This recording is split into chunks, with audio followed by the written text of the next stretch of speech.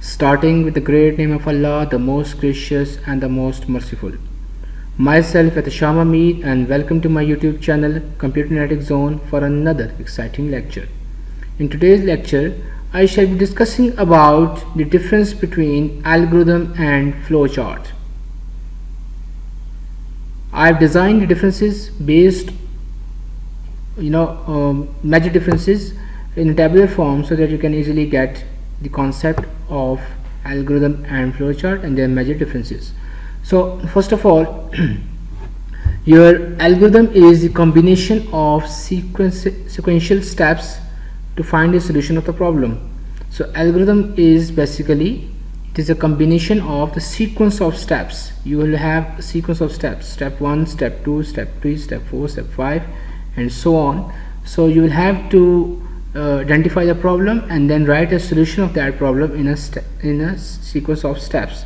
So when you write the sequence of steps in order to find the solution of the problem, this is called algorithm, whereas the flowchart is the graphical representation of the algorithm. So when you are going to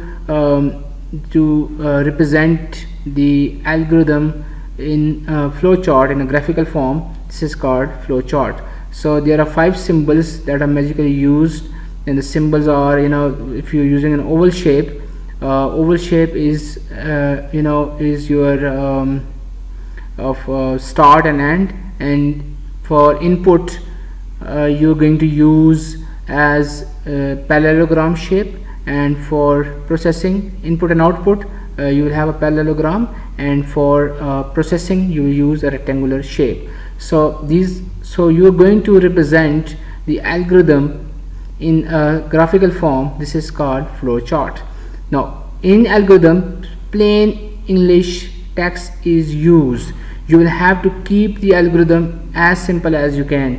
There is no need to write the hard English or difficult English, so that it is difficult for the people to understand that. So your core purpose is to write algorithm is to know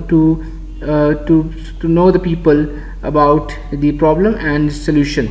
So you will have to keep to that simple as much as you can. And whereas a flowchart, symbols are used. I have already said that for input and output you use a parallelogram symbol, and for for the processing you use rectangular symbol.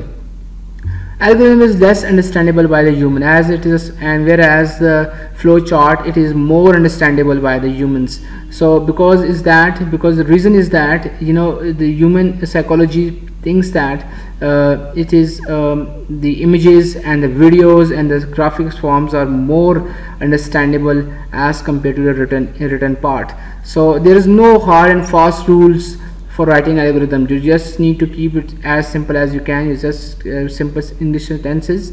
You can use it to understand that, to elaborate the solution of the problem. Whereas the flowchart, it has to be predefined symbols. You cannot use the rectangular symbol for the input and output. You will have to use it for processing. So there are predefined symbols that you will have to use in order to elaborate your solution of the problem. And the last is error and bugs are easily detected. When it comes to algorithms, that the errors and bugs are easily detected, whereas flowchart, bugs and errors are not easily detected. So that's all for today. If you like this video, share it. If you have any question, you can ask in the comment section. I will definitely respond there. And if you have not subscribed to my channel, you can subscribe it and click on the bell icon so that you can get more videos. Thank you and have a great day.